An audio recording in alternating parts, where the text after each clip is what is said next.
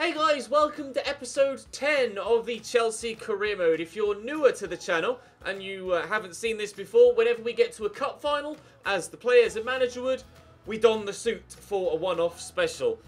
Some might find it weird. We just do it for a bit of entertainment, for a bit of fun. We have Liverpool in the Carabao Cup final. Without skipping to the end and cheating, let me know in the comment section down below before we get any further, what do you think the scoreline's going to be? I am not confident, if I'm completely honest. To give you a bit of context, I'll show you the results. The last times we've played Liverpool so far this season, I believe it's just the once in the league thus far at the beginning of the year, and we lost by 3-1. So I would expect a similar result. We have Liverpool on the penultimate day of the season away from home. Thankfully this is at a neutral ground, of course, the Carabao Cup final at Wembley. So I'm not confident, but we shall still try our best, and hopefully we might be able to scrape something. This is going to be my starting lineup. Tammy Abraham and Mason Mount through the middle, with Willian out left because he's certainly offered more than Callum Hudson-Odoi so far this season. Christian Pulisic on the right, with Kante and Jorginho holding, going for a little bit more quality in midfield for this cup final. Alonso, Tomori, Christensen, James and Kepa. On the bench we have options: Michi, Callum Hudson-Odoi, Barkley, Loftus-Cheek, Kovacic, who the media absolutely adore right now. Speaking of the media, we'll head to our press conference before we have a quick look at those Youth Scouts reports that have come in. But I don't own a Navy shirt, so otherwise I'd wear a Navy shirt. But I do have a Chelsea tie. Let me bring up my OBS so I can see that you can see it. I'm wearing a Chelsea tie, so hopefully that'll bring us some form of good luck. Michy Batshuayi is in good form. Will we see more of him today? We shall switch tactics. Michy actually hasn't been in that good a form for us, but hopefully Tammy Abraham, who is our best goal scorer this season, will step up. How have you prepared for the next match against your rival, Liverpool? I mean, it's like any other match, really. We have to treat it as such, because if we get all caught up in the moment, we'll probably panic, get flustered, and underperform. So much... there is such a thing as trying too hard. Please tell us if you have anything special prepared for the final. I'm not going to give away any of my tactics, but I mean, I do tend to play the same style of football regardless of the nature of the fixture. So we will play our usual football is probably the best way to respond to that. Thanks so much for today. See you next time. See you next time, Mr. Reporter. Right, we're off out the press conference. We'll have a quick look at these Youth Scout reports to see if there's anything of note in there. And then we'll head to Wembley. Torben Hoffman, 76-94. This is his third month being scouted. I'll sign him, but I'm not overly sure that he's going to be incredible. This guy might be. Yes, he's 17, but £500,000 value means that his rating is slightly higher. His potential is only 62-86, but we'll wait and see. We'll give you another month. 6 foot potential centre-back or CDM. You're not going to be good enough, you're certainly not going to be good enough, and you're not going to be good enough. We'll wait and see what happens with the young Germans there. Oscar Thomas, 71-87. No, I'm going to say no to him. 73-93. He's 15, but he's not that high rated to start off with. If you have someone that's really high rated to start off with, really high rated is obviously a relative term, then they're probably going to reach the upper reaches of those parameters. But if they're not that high rated to start off with, 275,000 is okay. We'll wait and see with him. Give him another month. And this guy we shall certainly say no to. Mason Alexander.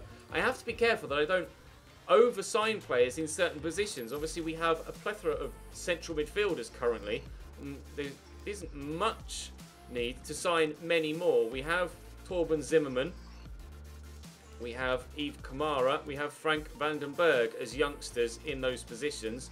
Torben Hoffman looks okay at 16 years of age. 37 finishing on a striker, though, is not necessarily what you want, but he's got okay ball control to start off with. And then Eustace Brandt, right back, 71 acceleration, 73 sprint speed. His jumping is 78. He could be better utilised as a centre-back, probably at 6'1", but a good starting point for him. He actually might be, maybe not the highest rated, but actually quite effective.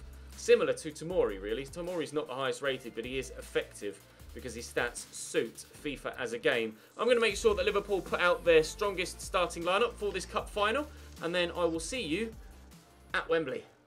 Liverpool's starting lineup, they are without Jordan Henderson, who's suspended, and they've sold Trent Alexander-Arnold. Hector Bellerin has come in instead. I'm curious to know whether that was a straight swap, because I don't believe there were any fees paid or received, or at least received by Liverpool, with regards to their transfer window when we looked at it earlier on in the save.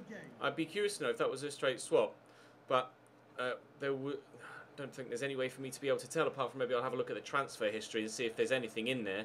We'll see if Trent Alexander-Arnold is at Arsenal. If he is, then I would imagine it was a straight swap. But we're up against it here. We're obviously the weaker team. We've obviously got a couple of poor results behind us recently. We've obviously got some poor form against Liverpool behind us so far this year as well. We did actually play them in the Super Cup too, where we lost, unfortunately. So a 3-1 defeat in the league, and we played them in the Super Cup, where they beat us there too, although we weren't quite as familiar with our team at that stage of the season, either in the league game or the Super Cup, and also our players hadn't grown as much as they have to this point in the save. So maybe we'll actually be slightly better here than we were on those occasions. We've drawn a good save out of Alisson there, and the defenders have worked it away nicely. So at least we've started positively. We just need to keep that running for the full 90 minutes. Here's Mo Salah down the right-hand side for Liverpool. They're going to try and utilise this side of the field, I feel, with Marcos Alonso being quite slow. And Salah is going to, hopefully, find himself caught up in physical battles more so than pace battles. I might drop my defensive line slightly to deal with the pace of the Egyptian, and, of course, Mo Salah, Sadio Mane on this right-hand side of my defence as well. Hopefully Reece James can deal with Mane. But we're really up against it with this Liverpool team. Obviously, they're one of the best teams in the league. Obviously, their starting lineup is really, really strong. Could get that into Willian here, although Bellerin is going to be able to deal with anything we throw at them pace-wise on that left-hand side, whether it be Willian or Callum Hudson-Odoi or Christian Pulisic if we switch wings with he and Willian. So I might try and utilise their left side as well, but obviously there's Andy Robertson there, and he's not exactly a bad wing-back either. Close start to the game. Liverpool tried to build, and we were able to deny them a chance on goal, although if Salah keeps that in, which he will do, again, they're in behind Marcos Alonso. Perhaps Emerson might have been the better option here. Reece James needs to win that header, and does, thankfully. Naby Keita sneaking in at the back. Oh, no, it might be Mane, actually, but Naby Keita is certainly picking up a yellow card here. Salah to take the corner for Liverpool. And play it to the recently burst Naby Keita. Rolled it out in front of himself and then lost possession. Willian on the counter then. Not as fast as he used to be, Willian, but certainly fast enough. And we've got a lot of blue shirts flooding forward here. I've got Mason Mount, I've got Jorginho, I've got Tammy Abraham with me here.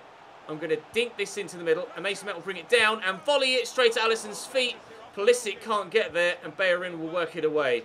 We've had the only chances of the game so far. We've drawn Alisson into action a couple of times, but no goal yet. Oh, and still won't be with shots like that. Bellerin is with me. Here's Mason Mount. Bellerin will close me down. Means we can get it out to Willian in a bit of space. Try and chop this ball back. We've done really well. The ball in's good. Pulisic. Oh, Christian.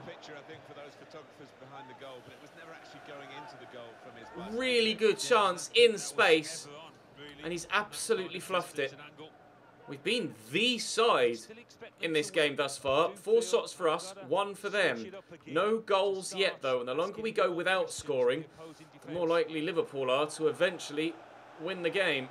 Mo Salah again in behind. They've barely used Sadio Mane on the other side. Might have to bring Emerson on at half-time, because Marcos Alonso is just out of his depth at the minute trying to deal with Mo Salah. Here's Bellerin. Oh, I tried to step in. We fouled him slightly. Bellerin into Naby Keita. Keeper's coming. Can't get there. And Liverpool do now lead.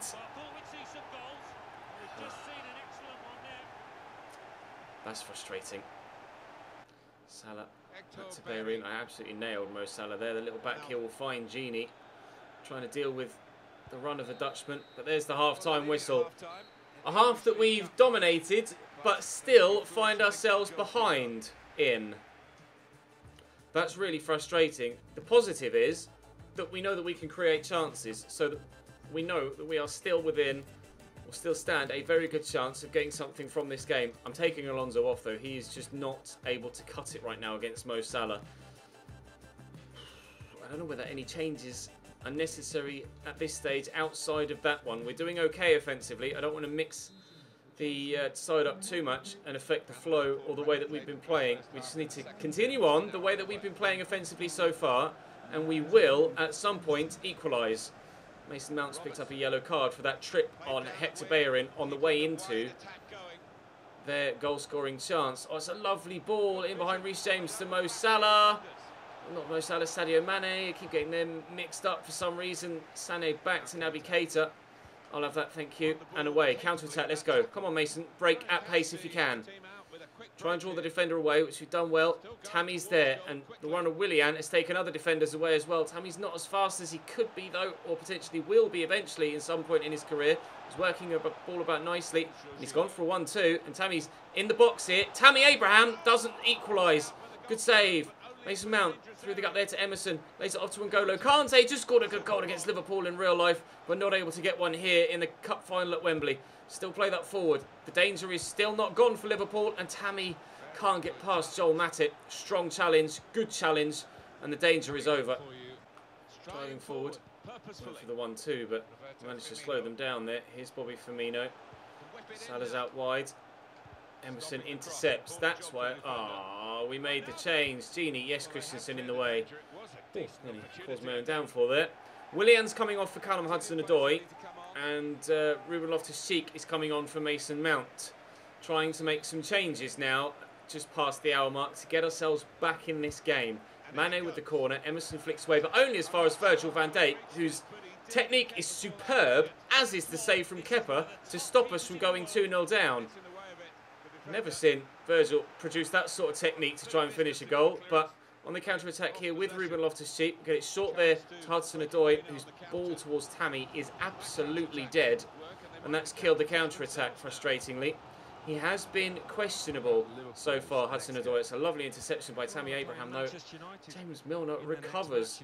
Ruben Loftus-Cheek trying to tug at Fabinho's shirt there to get the ball back. It's Jorginho.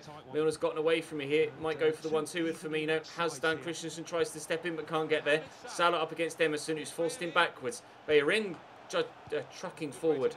We're able to get it away. Emerson's certainly been much better. And now if I can slot Tammy in, and he's onside here, we might be able to find ourselves an equaliser. And I believe he is onside. Tammy Abraham can't score because Alisson is one of the best keepers in the world. One-on-one. I couldn't turn inside even more. I had to shoot with the angle I had. Joel Matip was there waiting. Jorginho to deliver the corner. We'll look for Tammy Abraham. We might find Tammy. Alisson's punched away. Christensen to get to it. Knock it back down the line there to Jorginho again. In there to Ruben Loftus-Cheek. Nice little Ronaldo shot. We need some support on the edge of the box. I don't have it yet. Jorginho.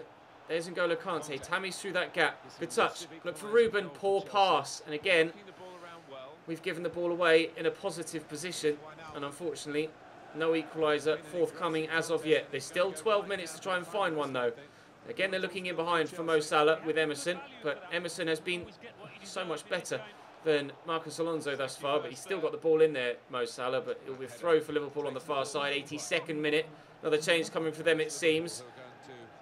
Dejan Lovren coming on for Joel Matip. A defensive change. We have had the opportunities in this game. I cannot deny that. We've had chances, but unfortunately haven't been clinical with them. Is Andy Robertson inside to Mane. In fact, it may even have been James Milner. Mane again, twisting away. Tomori steps in. Christensen, make sure we get the ball away here. Looking for N'Golo Kante. Forward there to Pulisic. Into Ruben Loftus-Cheek. Across to Jorginho. Space to break into here. If we can draw the defenders towards us, we might be able to create something. Ruben Loftus-Cheek is making that run. Tammy gets caught in possession, though, by Lovren. Loftus-Cheek finds the ball fall at his feet. Here's Jorginho. Ball out wide is on. The man at the back post is on. And Alisson leaps across to get the ball. That's the end of the game for us, I think. I needed that cross to work, and it didn't. And Christensen's clearance there, or attempted pass to knock it to a free teammate, has failed miserably. We've won the ball back.